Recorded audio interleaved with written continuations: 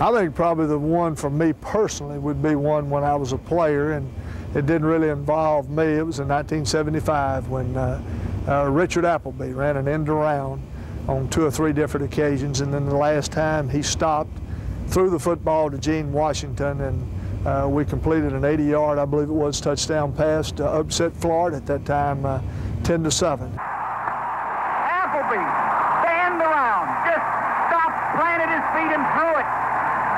And Washington caught it, thinking of Montreal and the Olympics, and ran out of his shoes right down the middle, 80 yards.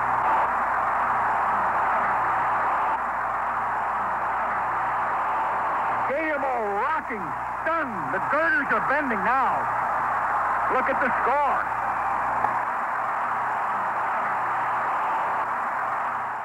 45-50, 45-40, run, Lindsey, 25-20, 50, 10, 5, Lindsey shot, Lindsey shot.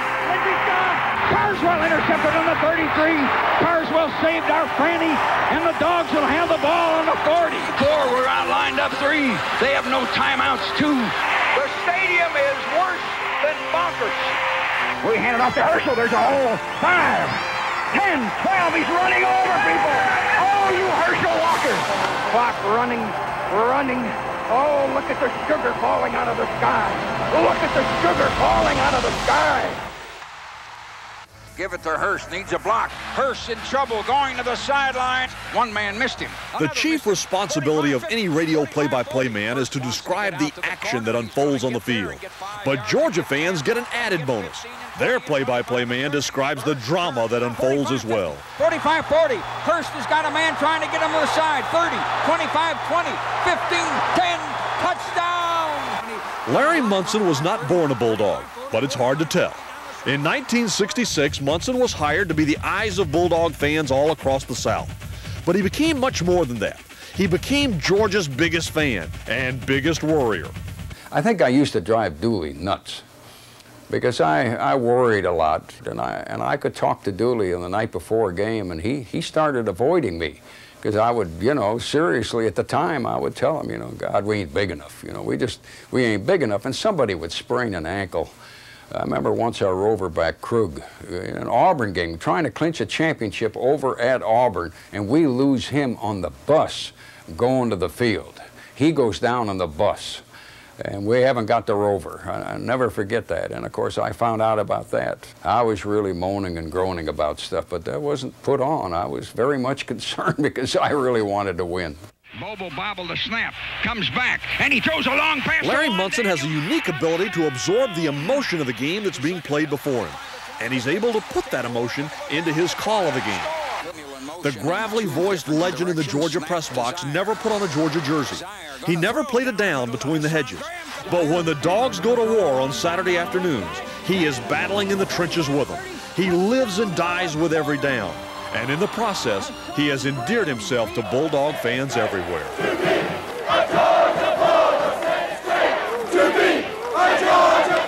Tally fakes, bootlegs out. While his unique style was apparent from the beginning, it took 7 years and a big upset in Knoxville for the Munson-Bulldog bond to be cemented.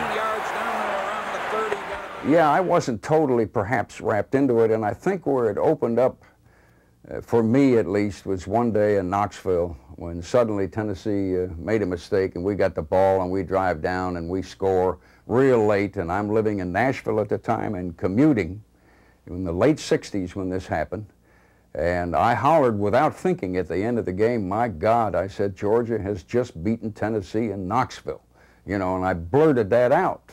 And then of course I got in my car and drove home to Nashville. Well, that started pushing things over the edge a little bit. 31-28, Tennessee leading.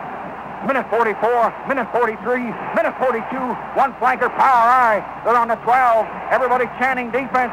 Georgia going to line up on the 26. Georgia's got a first down on the Tennessee 26. The stadium rocking. Stadium can't believe it. Well, those are the times that you come out here and you work on these practice fields for. That's what you live for, is to make the big plays at the big time. Something you can talk about 23, 24 years later. People still talk about it and everybody remembers it a little bit different. It was just a feeling that everybody just said, okay, we've got 60, 65 yards to go. Let's line up, let's do it, and let's get it over with. It was very confident. And we'd had such a good year that, and then coming from behind right there at the end, just, it was a great feeling. On October 3rd, 1973, 70,000 people crowded into Neyland Stadium to watch Georgia and Tennessee light up the scoreboard. The Dogs got on the board first. Jimmy Poulos goes around the left side for a 9-yard score and a 7-0 lead. But the Vols quarterback, Conridge Holloway, was able to guide his team down the field as well. He scored 1 touchdown and threw for another in the first half. The Dogs' Horace King found pay dirt twice in the half as well. Georgia took a 21-14 lead into the locker room at the half. More fireworks in the second. Eddie Brown fielded a Georgia punt at his own 15-yard line. He ran right and then cut upfield, finding a path to the end zone. The run electrified the home crowd and put Tennessee in the lead 24-21. Haskell Standback appeared to ice the game for the Big Orange with this short run that gave them a commanding 31-21 fourth quarter lead. But the 1973 Georgia team had enough grit and determination to fight back. Andy Johnson connects with Poulos on a short touchdown pass that cut Tennessee's lead to 3. The Bulldog defense would hold, and on 4th and 2, Tennessee tries to fake the punt. Big mistake. Georgia takes over on downs. Georgia is 8.5 yards away. Minute 17, minute 16, minute 15, second down on the 8.5. Andy going to take it, give it to Harrison. Fake it, Andy Johnson. Touchdown, Andy Johnson. Touchdown, Andy Johnson. What a fake. They hit Harrison dead on the 9, and Andy bootlegged to the left and scored. My God, Georgia beat Tennessee in Knoxville. Georgia's defeated Tennessee 35-31 in Neyland Stadium. The engineer and I were both fully dressed, and we just took our billfolds out of our pockets and just went on the diving board and just went right in the pool. And we didn't get back to motel till 12:30. We just dove in the pool with all our clothes on after beating Tennessee that night, because we were really a whip ball club. 11:30 to play. Electric scoreboard flashing the words defense. Tennessee trying to hang on to a 6-point lead. Slot with an eye. Tennessee crashing off one side. We pitch it to Herschel. Going to get him out. 10, 8, 7, 5. Herschel Walker. Well, I had one thing sticking in my mind before he ever played his first play. Dooley had said to me very quietly, what I may have on my hands here is nothing but a big, stiff fullback. And that's the way he put it.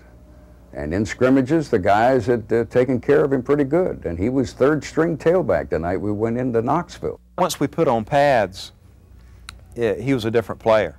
And when he got in the game in Tennessee in the opener in 1980, we saw a guy we didn't see during the preseason. I mean, he was running over people. We knew we had a competitor, and we knew he was a talented guy. He had the whole package, and it just excited the whole team, because the year before we knew we were close to winning an SEC championship. We were lacking one player, and that player in our system had to be a dominating player at running back. And we got that player in Herschel Walker, and in that Tennessee game, we knew it was going to be a big year for us. And the kick is good. Long, going to come down inside the 30, and we hit him. He fumbled the ball, and the dog missed it. It's rolling to 10, to 7, to 5. We fumble it again. We fumble it. It's in the end zone. Get on that ball. Hopes are always highest at the start of a season. Everyone is undefeated, and each team has championship hopes. But in September of 1980, Georgia fans were concerned with rebounding from the 6-5 season of 1979. It was a sweltering night in Knoxville, Tennessee, when the Dogs opened their season on September 6th of 1980. And things got hotter on the field when the Vols jumped out to a 15-0 lead on their home turf. But then momentum swung toward the Georgia sideline. This fumble would elude everyone's grasp, and the ensuing safety got the Dogs on the board. Trailing 15-2 and desperate to establish a rushing attack, Vince Dooley called on freshman Herschel Walker. He may have been young, but it was obvious he was a man among boys. While Herschel did his thing on the field, Munson was running with him in spirit. This has not been a night for old Lady Luck. Georgia knocking on the door. They're on the Tennessee 16. Tennessee has dominated this one. They gave us a break. We couldn't use it. Then we gave them a couple. 15-2, Tennessee leading. Crowd roaring against Georgia, trying to make them drop it so they can't hear. We hand it off to Herschel. There's a hole. 5, 10, 12. He's running over people. Oh, you Herschel Walker. My God almighty, he ran right through 2 men.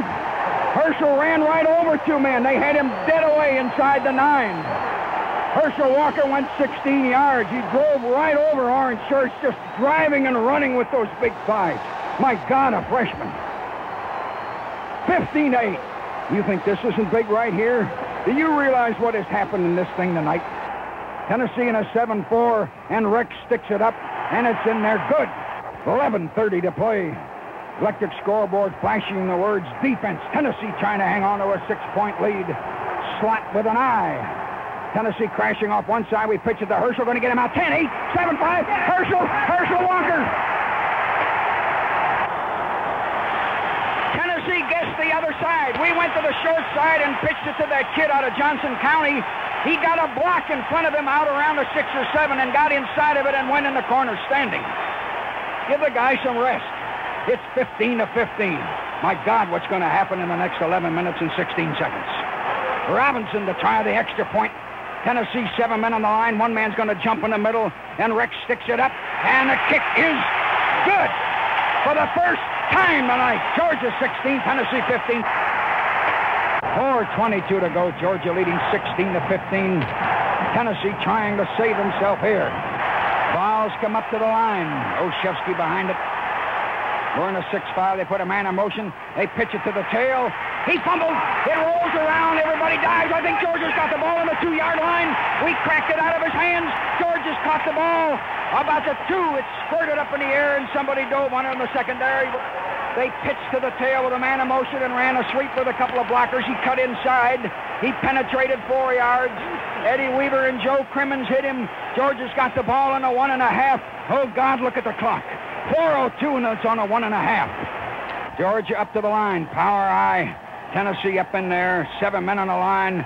And Buck curls over the ball, and somebody tried to blitz between Morrison and all. And look at the clock. Oh, look at the clock. They have come back, and they beat Tennessee 16-15.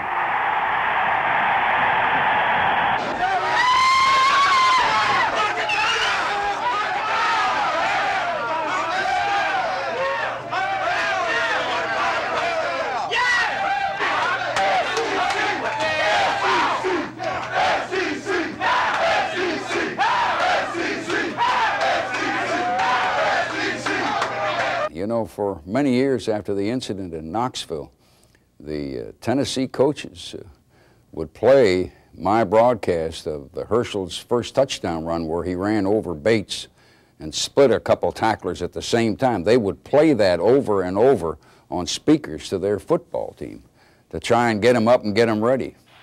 Do you think, as a result of this game, you have gotten a lot of attention? Do you think people might expect too much out of you? Well, I really can't say, but I hope they don't, because we'll get out there and at least at every game and give it 110%, and I hope they expect what I can give, and that's about all I can give. In 1980, a freshman sensation by the name of Herschel Walker stormed onto the college football scene, and Larry Munson was there for every toss sweep and every handoff. The red and black freight train led Georgia to the 1980 national championship. Walker's great plays on the field were always complemented by Munson's great calls in the booth. There have been many great combinations in Bulldog history, Ballou to Scott, Zaire to Hunter, but the combination of Munson and Walker may be the best ever. And off, Herschel Walker, 5, 10, 12, he ran over him. There he goes, Herschel's gone. And they run a trap with Herschel Walker, got a hole, 5, 10, 15, 20, 25, 30, 35, 40, 45, 50. There goes Herschel. Suddenly, 76 yards. Herschel Walker scores. Hole at the right tackle. Man, did he turn it on when he had to. Suddenly. With Herschel, as you took your voice and you went step by step with him on the air, or 5 yards by 5 yards with him, you yourself were working yourself into a frenzy because you felt at any moment he was gone and he was going to go 80 or whatever. I think your voice came up. and your energy level came up. Anytime he got a little hole and you saw him come through and realize how big and strong he was, he might go. And I would imagine you were putting more of yourself into the game whenever Herschel had the ball. The whole ball game coming down to this. Rex Robinson out of Marietta, Georgia. 16-14 Kentucky with 8 seconds. The stadium's standing. Well, some of them are upside down, but they're trying to stand. It's going to be held just inside the 19. You know, a lot of people can never get out of their mind the Rex Robinson kick in '78 that beat Kentucky. And that's because we had to drive so far the last 2.5 minutes and then kick it to win it as the game is ending. Clyburn fakes to McClendon, comes back to the left and looks, and he throws it long down there, and Scott got up in the air, touchdown. The 1978 Georgia Bulldogs were a special team. The so-called experts had picked them anywhere from the middle of the pack on down in the powerful SEC. The players preferred to settle such issues on the field and prove they had enough heart and desire to make up for any shortcomings. In October of 1978 at Lexington, Kentucky, it looked like it wasn't the Dogs' day. The Wildcats had controlled the game and had a 16-0 lead midway through the third quarter. But then the offense struck quickly. Willie McClendon got hot, and Kentucky was in big trouble. Later in the drive, McClendon would score to make it 16-7 Kentucky. After trading punts, Jeff Pyburn went by air for the next score, hitting Ulysses Norris, and the Cats' lead was down to 2, 16-14. Georgia would regain possession with 4 minutes left in the game. They drove to the 12-yard line before calling on Rex Robinson. 2:47, 2:46. The Dogs desperately trying to save themselves up in Lexington. Pyburn going to go to McClendon at left tackle. 5, 10, 12 yards. McClendon up to the 42. The clock just will not stop. Pyburn throwing to Scott, complete over the left side of the 35. The clock's against him. Georgia's come flying back down to the Kentucky 16. One man split wide, 25, 24. Pyburn, McClendon driving in the middle, and they knocked him down in the 12, 11, 10, they're on about the 11, and now 8 seconds. The Dogs call time. Now, guess what's coming up? Just inside the 19. It's set down. He puts it up. It looks good. Watch it. Watch it. Yeah.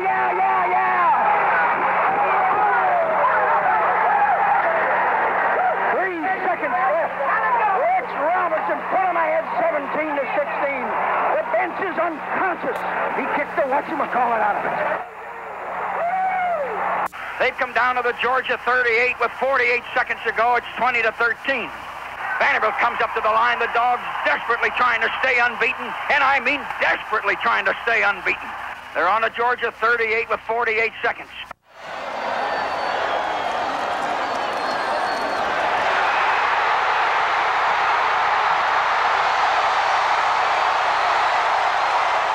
I think defensive football players are just a little bit different breed than the offensive football player. You're always reacting, you're always making up, you're always the underdog. I particularly like that situation where you have to make up for lost ground, and people don't really expect you to be able to do it. You're always scrapping and you're always fighting. And it's not so much a talented position as it is just a guts and hard work and determination position. And I think that is more conducive to feeling at the end of the game that you really earned the respect of the other people, and I enjoy that. Hogue. Could talk all day about Hogue. I didn't know until about the end of his senior year all these little special drills he had to get quickness into his feet more, to help his jumping ability. He worked at that. Little things like you'd like to teach your kid to do, but you know, kids aren't going to take time to do that. But Hogue did that. Hogue was just remarkable and proved it in the NFL because he was not fast enough, but he still played well. Hogue was just absolutely outstanding. I don't say he's the best defensive back we ever had, but he always showed up in the right place, if you remember. And as a freshman, we lined him up to block punts when we first saw him, so there was some kind of a quickness there. And he was a genius up here. Our Georgia team passed a true stress test in Nashville against a fired-up Vandy team. The test went all the way down to the last play before the final outcome was Georgia 20, Vanderbilt 13. The play of the defense was superb against one of the most prolific passing teams in America. We only gave up 13 points, and it was more outstanding when you consider that 10 of those 13 points came as a direct result of our offensive mistakes. There were some outstanding individual play, like Andre Holmes, who intercepted 2 passes. But perhaps Terry Hogue was the difference in the football game. Georgia was 4-0-1 when it paid a visit to Nashville in 1983. The Commodores had been a pesky opponent for the Dogs through the years, and this was no exception. The Dogs got 2 first-half touchdowns from tailback Keith Montgomery. This 30-yard scamper gave Georgia a 14-10 lead. Vandy was putting the ball in the air most of the evening, but Terry Hogue was there to make life miserable for the Doors. Just before the half, he stops a Vandy drive with this diving interception, but it was just part of an evening of great plays. Normally a roverback, Hogue was playing out of position at safety. He was also playing with some pain and a noticeable limp. All that went away when the ball was snapped, however. In the second half, Vanderbilt connected on 1 field goal, while Kevin Butler hit 2 for the Dogs. Georgia led 20-13. Vandy had a chance, but they just couldn't find a way to get around Hogue. He deflects one ball here. But Hogue would save one of the biggest plays of his college career for the closing seconds of the game. They've come down to the Georgia 38 with 48 seconds to go. It's 20-13. Vanderbilt comes up to the line. The Dogs desperately trying to stay unbeaten, and I mean desperately trying to stay unbeaten. They're on the Georgia 38 with 48 seconds. Page, kind of a long count this time. He's back now to throw, dumps it to a running back on the 31. They hit him right away, but it was complete. They got 7 yards, and the clock is running 37, 36, 35 seconds. Page dropping back with 16 seconds, less than that. He's going to run to the right. He's throwing a long bomb in a corner, and there he is. And somebody broke it up with a great leap. Terry Hogue got up in the air. Hogue got up with one hand and broke up a cinched touchdown down there. I told Terry Hogue, as well as the football team after the game, that not only is he the finest defensive player that I've ever had the privilege of being associated with, but in my opinion, the finest defensive player that I've ever seen. Terry Hogue, even in his senior year, was still doing certain drills to increase his jumping ability and the quickness of his feet, because Hogue was slow. The Dogs won 20-13 on their way to a 10-1-1 1983 season. That's right, the flags flew because everybody from the Georgia bench charged out there, including, I think, some civilians. Butler kicked it 60 yards plus a foot and a half. It's 26-23, and America held its breath. Butler was an outstanding kicker from a long line of kickers. Strong leg, and proved it when he got to the Bears. And accurate. Won an awful lot of games in the NFL, just like he won a lot of games for us. Butler was an outstanding kicker. There is nothing quite like the thrill of a last-second victory. Thanks to Kevin Butler, Georgia fans were thrilled in 1984. The number 2 ranked Clemson Tigers came to Sanford Stadium and threatened to run away with it. They struck quickly in the first half, while Georgia could manage but 2 field goals. Clemson took a 20-6 lead into the locker room. But the Dogs would come back in the second half, thanks to Tiger turnovers. Todd Williams connects with Herman Archie from 19 yards to cut Clemson's lead to 7.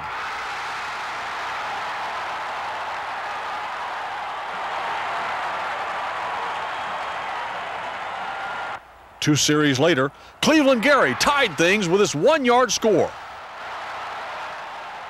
Then it was up to the kickers.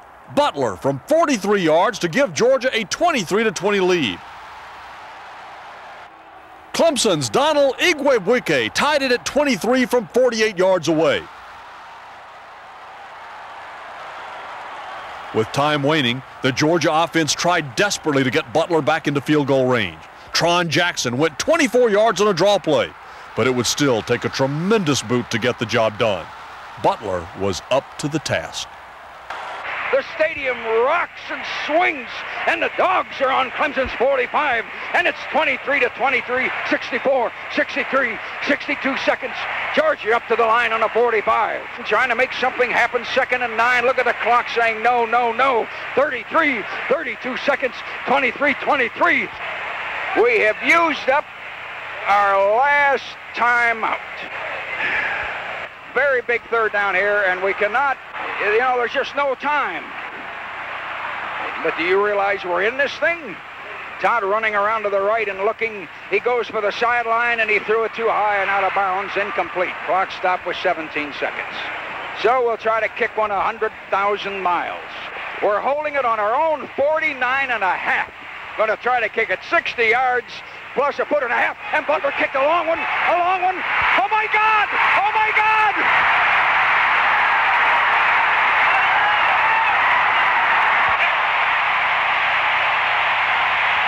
The stadium is worse than bonkers. 11 seconds. I can't believe what he did.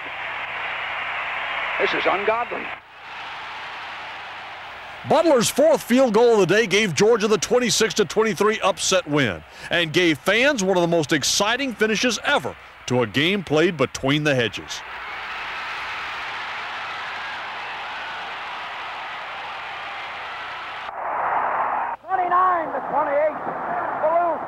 Faking the two running backs. Started left and pitched it to Anthony Arnold, the flanker, who came back by himself, naked and alone to the left. The interesting thing, though, on Buck, he almost left school right after he got there. The White Sox came to him, and they wanted to sign him for baseball. And they offered him a contract and $25,000. And they were going to send him to Appleton, Wisconsin.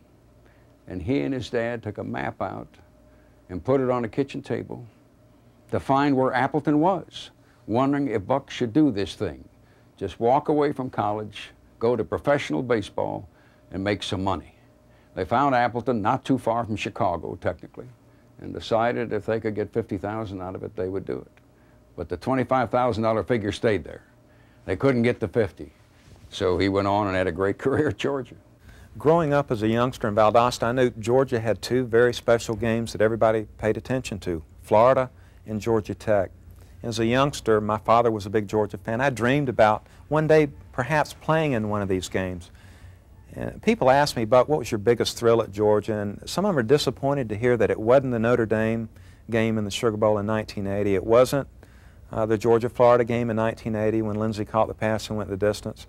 And to me, the most special game for me was that Georgia Tech game in 1978. I think every player really likes to look back at that first game they had an opportunity to play in. And for me, it was the Georgia Tech game in 1978. I hadn't played in 4 or 5 weeks and had no reason to believe that I would play that week. But we fell down 20-0. Coach Dooley looked at me and said, Buck, get in there. I had to find my helmet. I didn't even know where that was. I really didn't have time to be nervous. All I knew was we were down, and this was a great opportunity because we were going to have to throw the football, which is something normally we wouldn't do. So I was very excited about that opportunity. Just one of those days for me where everything I did was the right thing. It's really hard to explain. It just happened that way. I mean, underneath it all, I was confident that I could do the job, but until you get out there and actually do it, the people around you have a little doubt.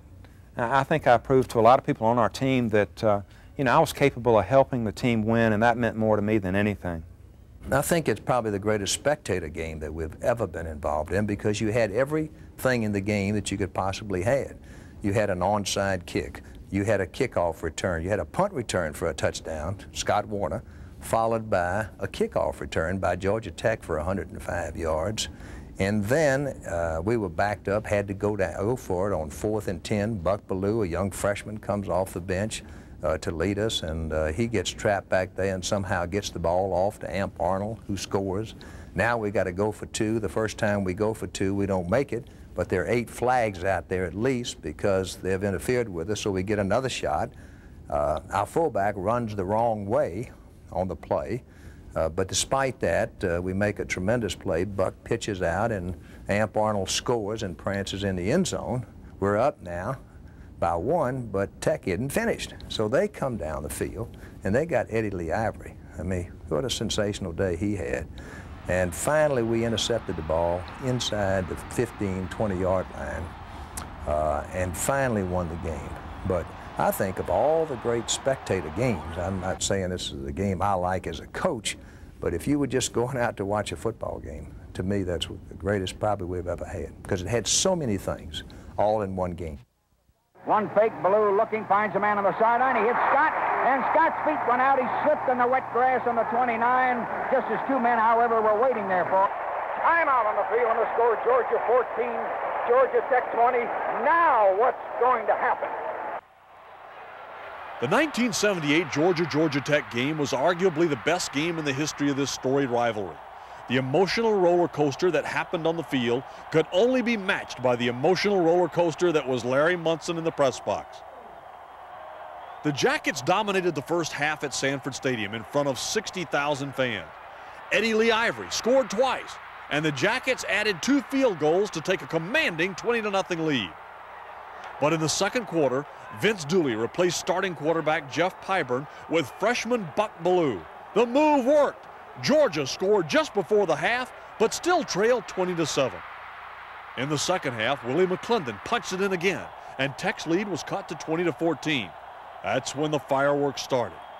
The Dogs' defense forced a punt, and Scott Warner took it from there. Trying to set up a return, and Ted Peebles kicks it very well. Warner on the 28, ran by one, ran by another, 50, 45, 40, 35, 30. Scott Warner. Look at the stadium. Look at it. 20-20. Scott Warner, 72 yards. Just flew straight up. But the lead was short-lived. While the red and black faithful were rocking, Tech's Drew Hill took the in-swing kickoff and raced 101 yards. After a successful 2-point conversion, the Jackets were back in front, 28-21. Now there is no sense in going away because you know it's not going to end like this. And it didn't. Buck Ballou would engineer an incredible 85-yard drive that would include 2 fourth-down conversions. It was the type of challenge that the 18-year-old freshman quarterback thrived on.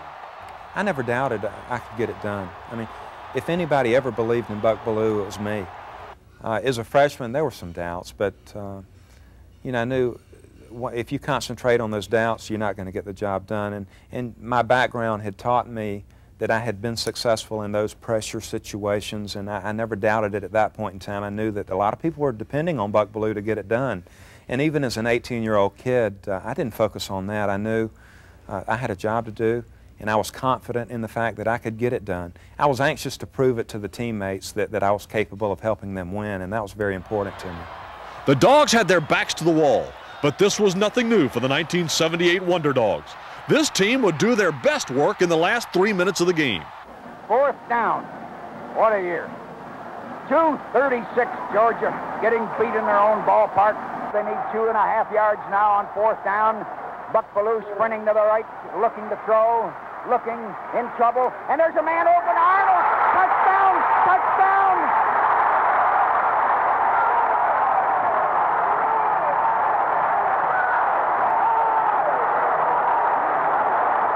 Going for 2. They're going for 2. And young Buck Ballou looking, and he throws. No interference. They knock the receiver down. 3 flags. Officials threw the flags immediately, so they moved the ball half a yard closer to the goal line. Different play came in from the sideline at that point in time. The quarterback option, we were going to fake to the tailback, Willie McClendon, up the middle, and I was to get out on the corner, play the defensive end. If he took me, I was going to kick it out. He took me. I barely got it out to Amp. And once I saw him catch the ball, I knew there was nobody out there to prevent him from scoring. Immediately, I knew he was going to score and we were going to win the game. How do you describe it? I mean, as a freshman, you never expect these things to happen. Just pure out just joy. You know, I didn't know how to react as a freshman. Gosh. Look at taking a 6-5 packed close. Dogs need a yard for possible victory. And Ballou pitched the ball. Arnold got it. Anthony Arnold, a flag. He got 2 points. Anthony Arnold, a flanker. They ran Anthony Arnold. They pitched it delayed and got the yard. 29-28. Buck probably was vastly underrated, never given a chance to stand in the pocket, let's say, and throw it 17 consecutive downs, like all quarterbacks dream of.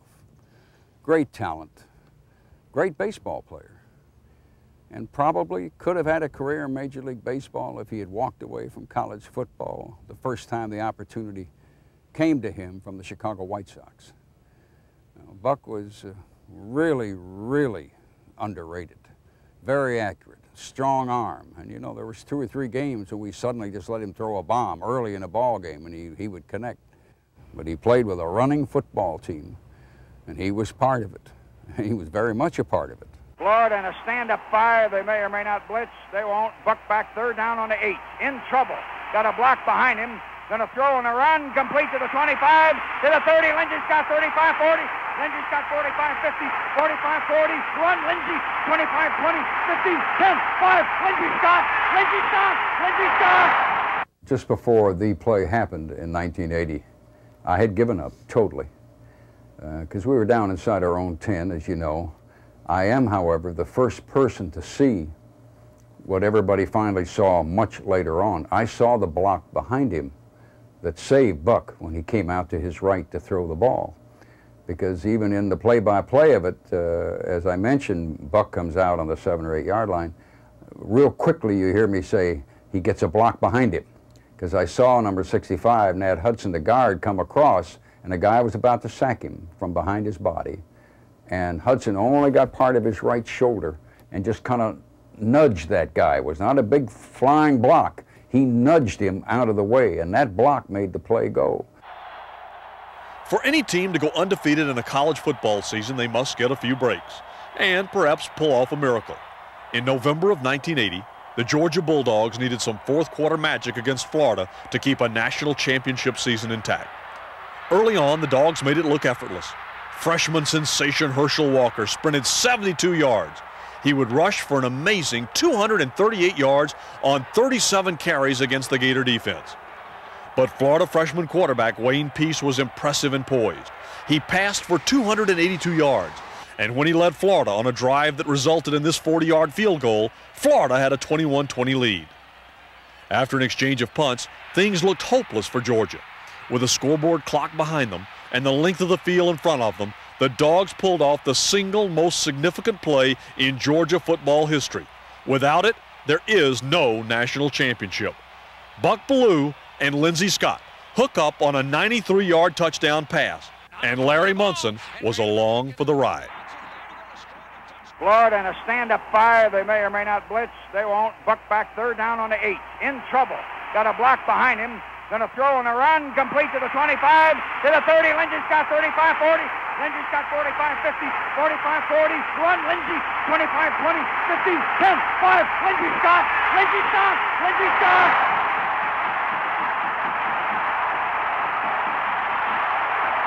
Well, I can't believe it. 92 yards, and Lindsey really got in a foot race. I broke my chair. I came right through a chair. A metal steel chair with about a 5-inch cushion. I broke it. The booth came apart. The stadium fell down. Now they do have to renovate this thing. They'll have to rebuild it now. This is incredible. I didn't mean to beg Lindsey to run, but I had to. 26-21 with a passing attack that wasn't working all day. And Lindsey caught it, I think, the 25 or 30 or so. No timeouts left in the game. You know, this game has always been called the world's greatest cocktail party. Do you know what is going to happen here tonight and up at St. Simon's and Jekyll Island and all those places where all those dog people have got these condominiums for 4 days? Man, is there going to be some property destroyed tonight. 26-21. Dogs on top. We were gone. I gave up. You did too. We were out of it and gone. Miracle.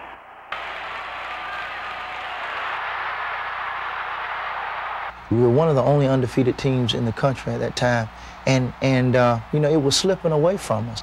But it's strange in the huddle, That day, I wanted the football. I wanted the football. I wanted to make something happen that day. And that day, I remember going to huddle, just give it to me. I can make something happen. I knew I had the ability to go all the way, but whether I was going to do that or not, I really didn't know at the time. I really didn't know if I was going to go all the way, but what I was trying to do was get upfield as much as I can, and I'm thinking all the time, I need to get this ball as far upfield as I can, And then I realized, hey, I do got some running room. And then once I got to the outside, I realized that, hey, I can outrun these guys to the end zone, And, from that point on, it was a foot race. But then again, we didn't give up. We did not give up. And we were able to come back and win the ball game.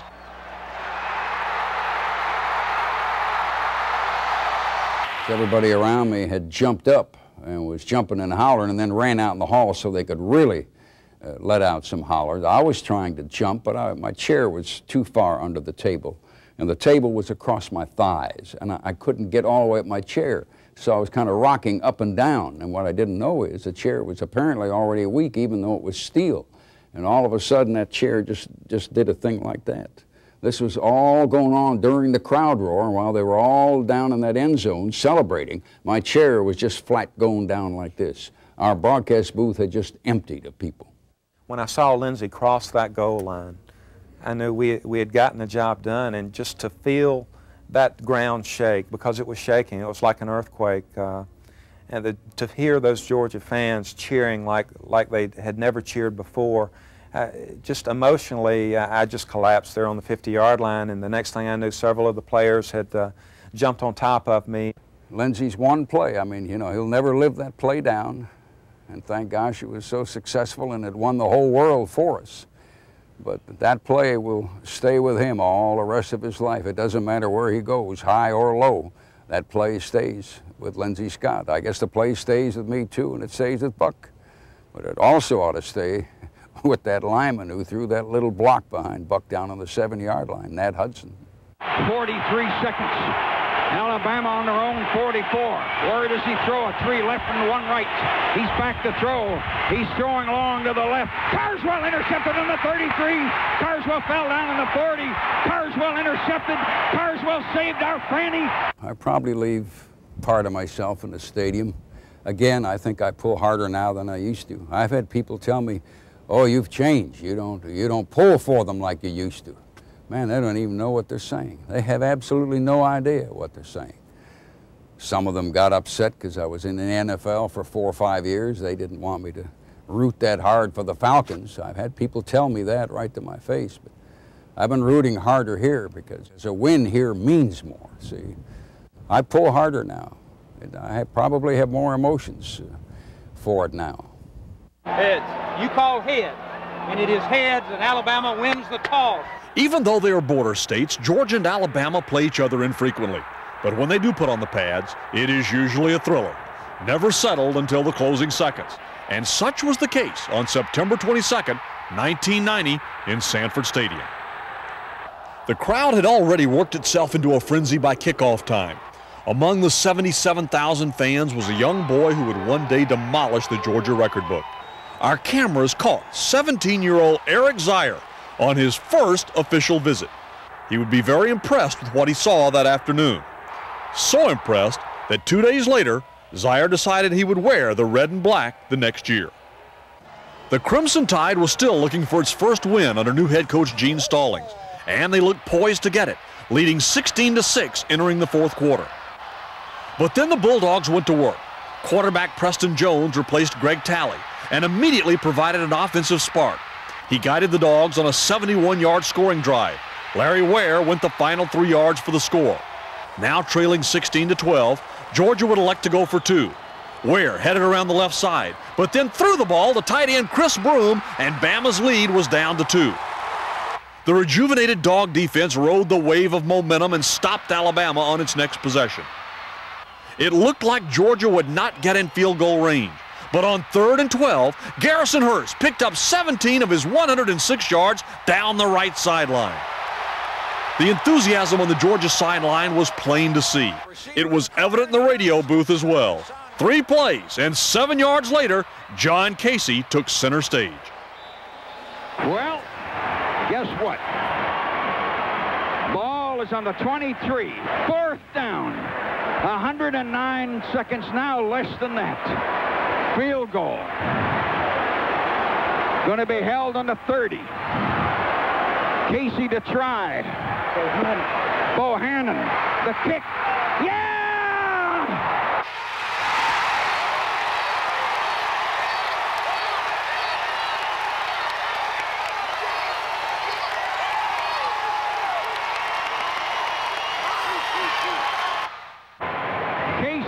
With his left shoe. Now look at the clock. It's 17-16, and Alabama's got 3 timeouts. Dogs lead for the first time. We've been behind for 17 hours. Now we got a 1-point lead, but Alabama's got 3 timeouts. Everything now is extremely large. Georgia suddenly has climbed on top. The team on the bench asked the crowd to get in it again. Here's Alabama trying to save themselves. 59 seconds to go. They're on their own 49 shotgun. Hollingsworth going to take it. Hollingsworth throws out of bounds. Incomplete. The man was diving at it on our 39. Incomplete. Alabama up to the line. Is this the last time of the day for them? 43 seconds. Alabama on their own 44. Where does he throw? A 3 left and 1 right. He's back to throw. He's throwing long to the left. Carswell intercepted on the 33. Carswell fell down on the 40. Carswell intercepted. Carswell saved our Franny. And the Dogs will have the ball on the 40. The team is mobbing Carswell. On the greatest moment and the greatest play of Chuck Carswell's collegiate career, he did something he had never done before. He gathered his defensive unit around him, he knelt, and he prayed. Amen! Woo!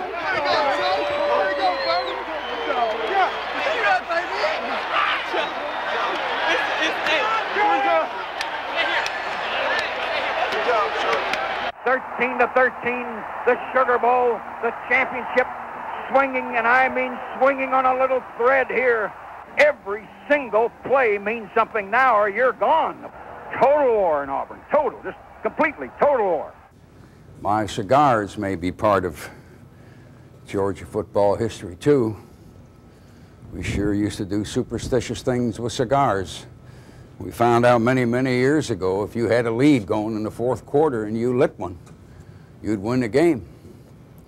A couple times we forgot because the engineer was supposed to light one with me.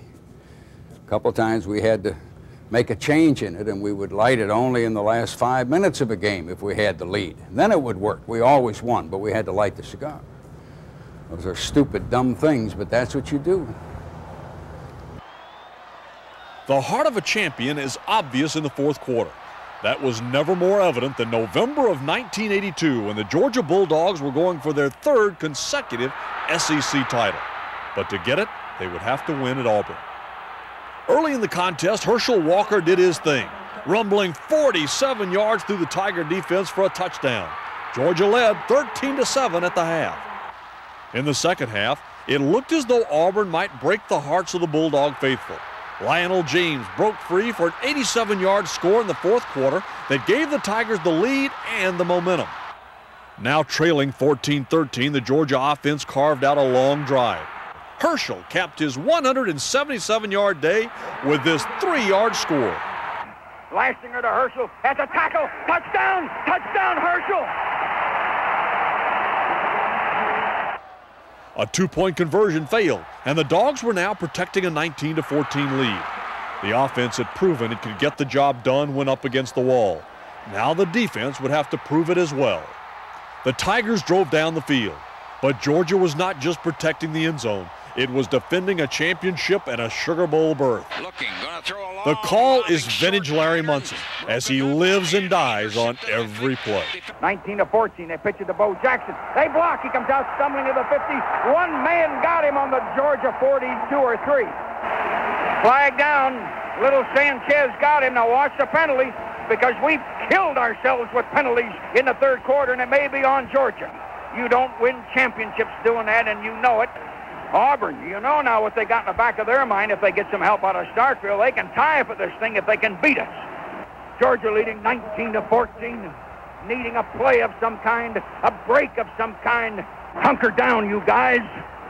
Dogs are in a 6. Actually, only 4 standing. They're in a 6-4, and they pitch it to Bo Jackson. One man knocked him off balance, and Flack came up and got him. Ball back on the 21, and it's second down now, and 17 with 2:05 to go. Auburn trying to break our hearts here. 19-14 in the Dogs' lead. Again, you guys, hunker down. Auburn up to the line. Big Edward to the right, the little train to the right. One man split left, a man a slot to the right. Randy Campbell with a man blitzing. Carver got him from behind. Back on the 30. Carver blitzed from the right-hand corner. Carver blew in unprotected. They had 3 wideouts on the right. Oh, man, 2 big plays. 84 seconds. Third down, 21. Auburn back on the 30. Watch this now. I hate to keep saying it, but hunker down. You didn't hear me, you guys. Hunker down. Dogs in a 5-3, kind of a 5-4. 1 wide out to the left, a man in motion. Little train going to the right. And Randy Campbell, they blitz him. He dumps it over the middle, and it's complete on the 25 to Ed West. West stumbles and falls on the 20. Ed West reached and made a good one-arm grab off balance on the 25 and fell down on the 20 as the Dogs are coming across on the 21. Pass play was 9 yards. It's 4th down. Timeout, Auburn. Timeout, 49 seconds. 4th and 17. I know I'm asking a lot, you guys, but hunker it down one more time. Auburn up to the line on the 21. Man split left, 2 men wide right, and a man on the slot to the right. Dogs are in a 4, and Campbell, as they blitz on him, he threw a high, wobbly pass. They fight in the end zone, and the Dogs broke it up. They broke it up. They broke it up. Ronnie Harris and Jeff Sanchez got up in the air. We had pressure up the middle.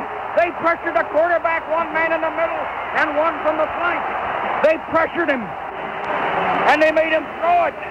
The Dogs with 42 seconds. I won't ask you to do that again, you guys. Ball on the 21. They pressured him. Did you see him kind of arch that ball? Somebody blew right up the middle at him, and I think that was Hogue trying to come from the right. The ball almost on the 21. 32 seconds. Lassinger up to the line. Auburn massing 6 with 3, and Lassinger falls back on the 16 and takes a 2-yard loss as they curl over the ball. Georgia students and fans standing and roaring. 23, 22, 21. Clock running. Oh, look at the sugar falling out of the sky. Look at the sugar falling out of the sky.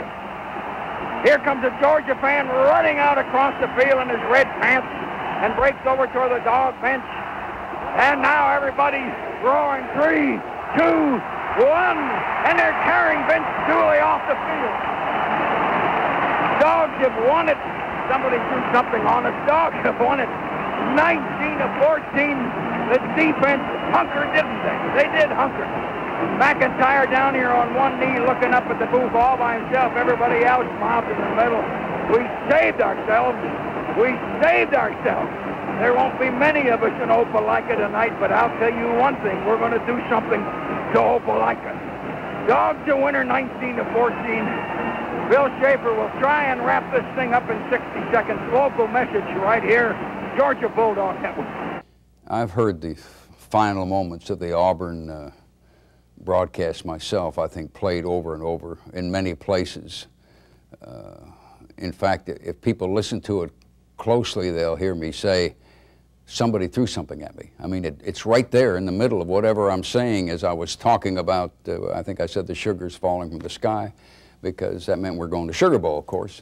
And without saying something as corny as we're going to the Sugar Bowl, I just said whatever I said, and they were carrying Dooley, I think, off the field. And then that's when this guy had a big orange coat on and blue shirt, blue pants, big cowboy hat. He was a big man, about 280. He could hear me hollering. Our booth was open. He was in a private box next to us. And he just had this bourbon and Coke in a big glass, and he just leaned his arm around and just threw it right in my face. Now, it had to go about 8 feet. But it got my spotter, Dick Payne, a little bit, and it got me, and it got our broadcast boards pretty good. Well, the other spotter, Lewis Phillips, he just jumped up to fight and ran out the door and trapped him outside. try to attack the guy. So there was a little bit of stuff going on out there, but I wasn't aware of that. All I knew is I had bourbon and Coke on me. Here they are in that old-fashioned tee again. Three backs. They only need 8-9 inches, and White tries to keep it and sneak late. He didn't do it there. He tried to keep it. They ran the fullback. White tried to step in. Watch the clock. 9, 8, 7, 6. Play hard. Play hard. I don't care what goes on in the game. You play hard. The 100th anniversary game between Georgia and Auburn in 1992 was just like the 99 previous meetings. It was a war. Georgia got on the scoreboard first as Garrison Hurst went in from 1 yard out. 7-0 Bulldogs. Hurst would carry the ball 31 times for 105 yards. The Tigers would have trouble moving the ball against the stingy Bulldog defense. The Tigers managed just 119 rushing yards. James Bostic does manage to get into the end zone late in the first half, 7-7 at intermission. In the third quarter, Eric Zier would go upstairs to Hurst, who scampers 64 yards for Georgia's second touchdown, 14-7 Dogs. But a fourth quarter Auburn field goal made it 14-10, and suddenly the Tiger defense kept Georgia from moving the ball. The Tigers drove toward the end zone, fighting both the relentless Georgia defense and the stadium clock. They would lose to both. Now Auburn Stadium roars as their offense runs out on the field. Stan White waving at the crowd to make a lot of noise. And he says something to an official. And he bumps one of his tight ends. Here they are in that old-fashioned tee again. Three backs. They only need 8-9 inches. And White tries to keep it and sneak late. He didn't do it there. He tried to keep it. They ran the fullback. White tried to step in. Watch the clock. 9, 8, 7, 6, 5, 4. We're out lined up. 3. They have no timeouts. 2, 1. I think it's over. They can't get a playoff. We saved ourselves. I don't know how. They couldn't get a playoff. White tried to fake it. They ran to the full, and then he tried to sneak in. Auburn wound up. Auburn messed up with the clock. Auburn couldn't get a playoff. The Dogs stopped White trying to sneak in. We saved ourselves. No, we didn't. Old Lady Luck saved us. Old Lady Luck has defeated them. The defense won the ball game. Make no mistake about that. 14-10. The defense has saved our whatchamacallit. He's an institution. I mean, he really is. You know, a lot of people say, boy, it's tough to follow a legend. You know, when I followed Coach Dooley, they said, yeah, it's tough. You know, who wants to follow a guy that's had all that success? You know, you don't have a chance. And I'd a lot rather have followed Coach Dooley than I would be the guy that's going to follow Larry Munson. Not that my job's easy, and I don't mean that at all. Mine's tough enough. But to follow Larry Munson would be one of the most difficult things anyone will ever be able to do. My legacy at Georgia, I hope would be, is something I heard said about me once on Georgia television. They said I was like the 12th man on the team. Now, that's not a brand new statement. It's not been invented here. It's been said by other schools and teams around the country. But I liked the sound of it the first time I heard it, that I might be Georgia's 12th man. I've pulled my insides out trying to win. Being a part of the fans and part of the people, that's the way I'd like to be remembered.